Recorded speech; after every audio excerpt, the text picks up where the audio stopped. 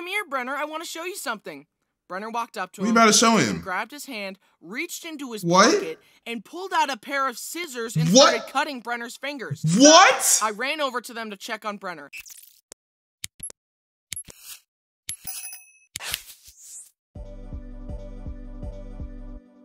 Yo, what's up, Charming Squad? We're gonna be checking out Haminations. My brother almost died 18 times. Yo, if somebody almost died 18 times, yeah, I will not be around them. They are bad luck, they're bad juju. Like, you get on a plane with them and watch that plane crash. I'm good. I missed this intro, man. It's classic. Let's get it. Hey, Brenner, if you jump off this cliff right now, I'll give you... Damn, Brenner. You ain't even gonna think about it? Okay, Brenner, Hi, I'm Bryson, and a while ago I made a video about the times I almost died and the times I got hurt really bad. Was his voice always this deep? But that got me thinking about the other injuries in my family. Damn, puberty. One sibling came to mind, one who had dodged the grasp of death more times than I can count. The sibling who had little to no regard for his own mortality and would regularly hurt himself. Jumping off of buildings. The wild card. His brother, Brenner. This is going to be a long video, because Brenner gets injured a lot. The young ones are always wild. Cut out good stories or do a part 2, so let's just sit down, relax, grab some popcorn, and laugh at my brother's pain. Let's get it. Now, almost all of Brenner's injuries were self-inflicted. However, I think it's only right we start the video with Brenner's very first injury. What was the one it? he got from me. Brenner had recently been born, and my parents beating up your son? their room to say hi to my new baby brother. As I said hello to him, he reached out his hand and scratched my chest. Oh, you gotta fight him. Brenner was just a baby. He had no control of his body. And Still, though, that was but disrespectful. My 4-year-old brain could not let this slide. Hell yeah. How dare you? First, you come into my house, take my spot as let him know, child, and take all the attention from my parents. And now this? I offered you my hand in friendship, and you attacked me. You must pay recompense for your actions. He started it. You gotta scratch him back. Get him. Get him. Stop. Just calm down. Get him. Don't do it. Get him. My parents tried to stop me, but it was too late. I reached out and scratched him back. And he cried? He began to cry, and my parents put me in timeout. That's what you get. Little did Brenner know, his pain had just begun. Okay, in all seriousness, I felt really bad for what I did. Even now, I still regularly apologize to Brenner about it. You don't even but he can't remember. Even remember it, so he doesn't care. Of course not. My conscience has really been getting to me lately, and I'm so sorry about what I did. You're a good brother. That was 17 years ago. Can you just move on? I forgive you, okay? Thank you. I love you, Brenner. I'm so glad I could get that off my chest. Remember in my pain video when my brother Brody slammed the door on my fingers? Yeah.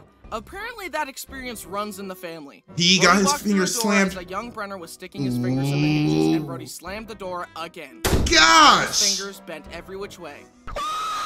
I have gotten my fingers slammed or shut in a car door before. That is some of the worst pain you can ever imagine, guys. Like, I promise you, I would not wish that kind of pain on my worst enemy. Low-key, I feel like it's a rite of passage. If you're a kid, or if you were a kid, and you never got your fingers crushed by either a door or somebody's foot or a car door, you haven't, lived. You haven't fully become an adult. It's a rite of passage. If I had a nickel for every time I slammed a sibling's fingers in the door, I'd have 2 nickels. That isn't a lot, but it's weird that it happened twice. Luckily, Brenner's he planned the second break, one. And the doctors fixed him up. Feel better soon, buddy, and don't get into any more trouble. I will make no such promises. One time, me and Brenner were playing tag, and rather than be tagged by me, he jumped into a busy street and a car barely avoided him. Are you crazy? Brenner was more willing to die than lose at tag. Would you rather die a terrible death or... Definitely death.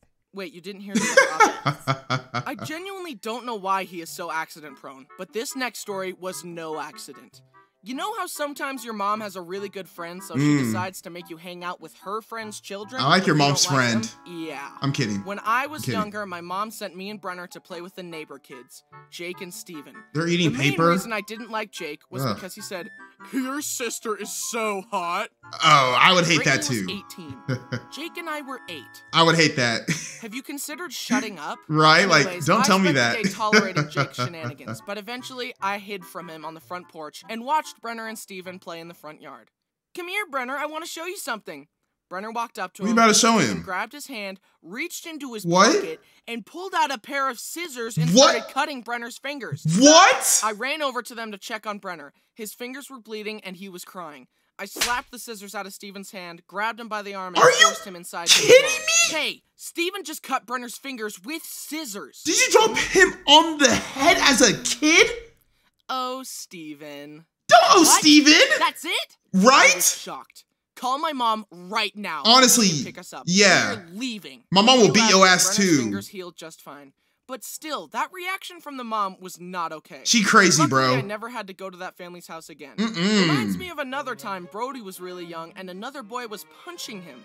My mom took the kid to his mom and told her that his son was hitting Brody. And all she did was say, soft hands, Hunter.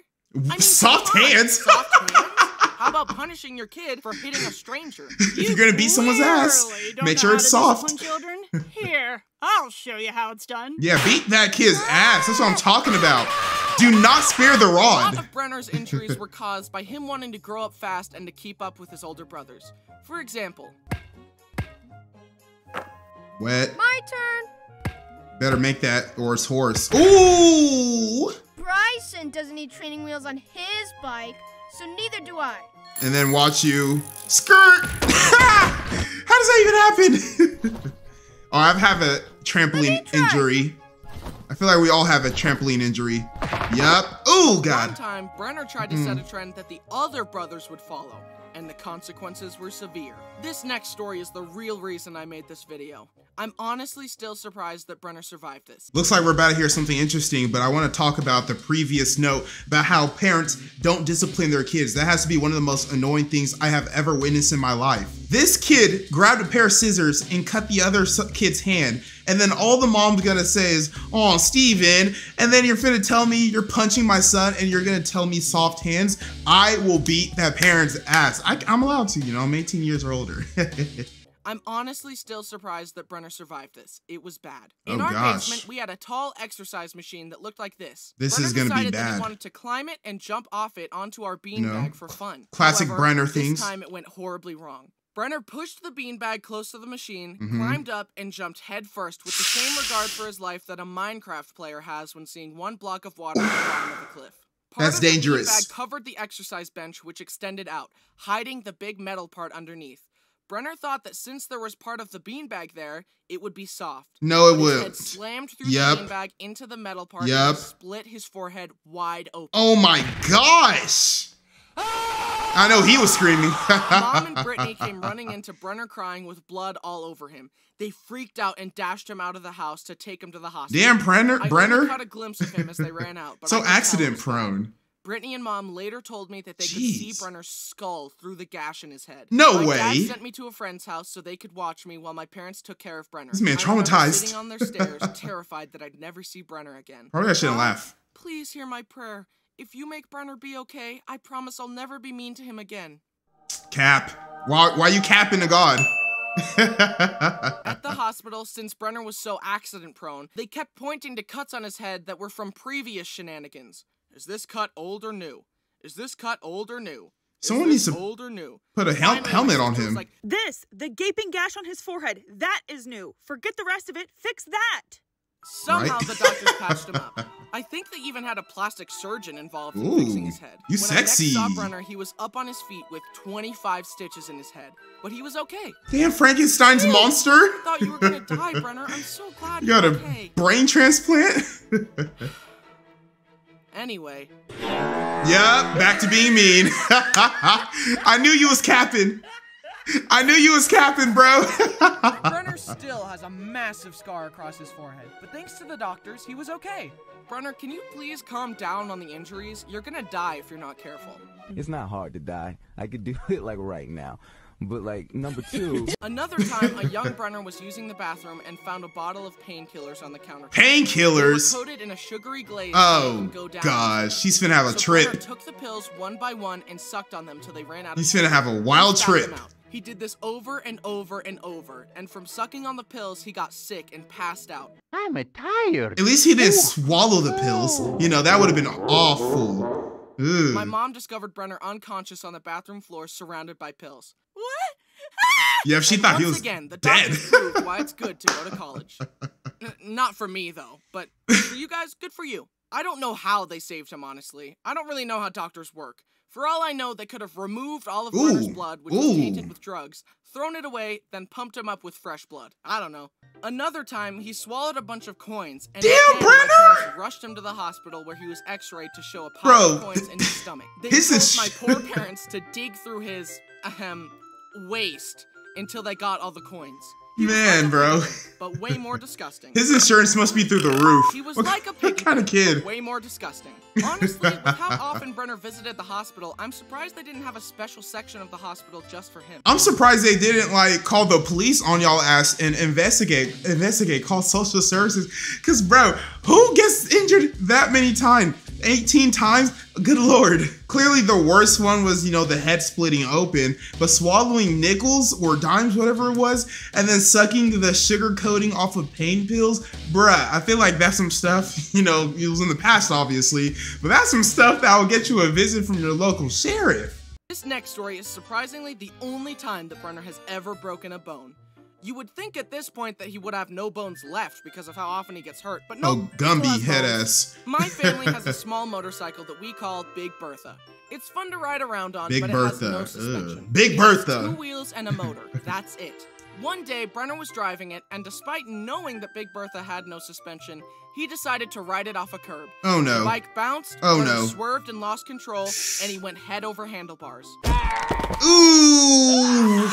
You broke, what did you break? On his arm and totally snapped his wrist. Oh, that has to hurt. One hospital trip later, and Brenner had a cast. He wanted his cast to be unique, so he asked me to paint it to look like Thanos' gauntlet.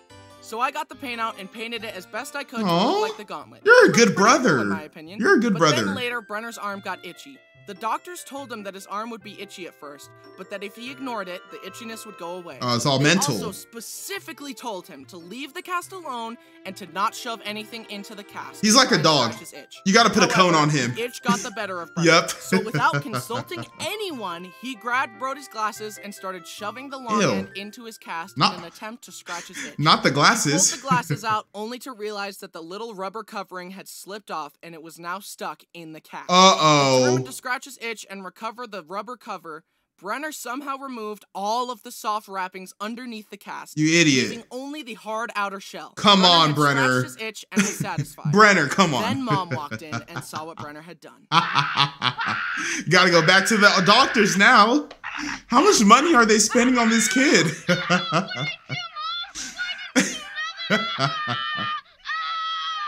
Damn, Brenner, you going through it. Back to the hospital and explained the situation. Can you imagine being a doctor and setting someone up with a nice cast to help them heal, and the next thing you know, they ruined it? I feel like the maid. I just cleaned up this mess. We keep it clean for 10 minutes. At this point, I'm thinking like he was one of those kids who had to be put on a leash. And these are all jokes. I know he is an adult now and he is no longer, hopefully not longer, accident prone. But you know those badass little kids who have those backpacks with the leash on it and the parents be holding it because they know if they just let their kids free roam, they're going to get into trouble or hurt themselves or both. They had to cut off his Thanos cast and make another one for him. Brenner got home and asked me to paint his new cast. Aww. No, I spent a lot of time painting that last one and you ruined it. How do I know you won't ruin it again? That's true. Come on, man, just paint it again. Why should I be penalized because of your sloppiness? Honestly. So Brenner went around wearing a lame blue cast rather than a cool Thanos cast. That Thanos was cool. A few months later, the doctors took off the cast and they realized that Brenner's arm had healed crooked. Oh. It was literally like a 15-degree angle. Oh. My mom pointed this out and the doctor said, "Yeah, well, it's within the range no. that we consider to be acceptable. Fix it. We're just gonna leave it like Fix it. What? That's easy for you to say. You're not the one who has to live with a crooked arm. Honestly. Fix his arm and do it right this time. They have to re-break it. Explained that in order to fix it, they would have to re-break Brenner's arm. They gotta re-break it correctly and recast it. Do it. Wait, what? And do your job right this time. Oh God! Ooh! Ow! They did that, and Brenner's arm eventually healed correctly. Damn him! Now, you would think that after breaking his arm on Big Bertha, that Brenner would never touch that thing again, right? But he did. Nope. Let me tell you one last story. One day, me and Brenner got bored and decided to go for a ride. Him on Big Bertha and me in my go-kart. We chased each other around a parking lot. Mario Kart in real life. How can I make racing around more interesting? and my mind went to my favorite Throw a banana peel? Mario Kart. Banana peel? The game where you destroy your enemies by throwing items at them. So I decided to drive by Brenner and throw my flip-flops at him. Maybe, we went back and you know, forth throwing you got flip-flops at each other you got have on you shells for some time. Then I zoomed by and got a good flip-flop strike Ooh, on Brenner. And nice. He wanted to retaliate with something stronger. Just like a Mexican mother a big tree branch and throwing a chancla. He swung the branch and I swerved out of the way. But the branch was so heavy that swinging it threw Brenner off balance. He swerved and flew over the handlebars once more. Y'all should sell Big Bertha. Bro, what? Brenner was scraped and bruised, but luckily nothing broke. And he finally learned his lesson and Thank he doesn't you. drive Big Bertha anymore. Thank you. Oh.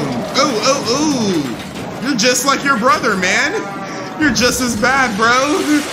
Oh! We are at the end of the video, and yet, that's not even all of Brenner's injuries. But if I keep talking about them, this video is going to be 30 minutes long, and at that time, he'll probably injure himself again. Let's quickly get through some last stories.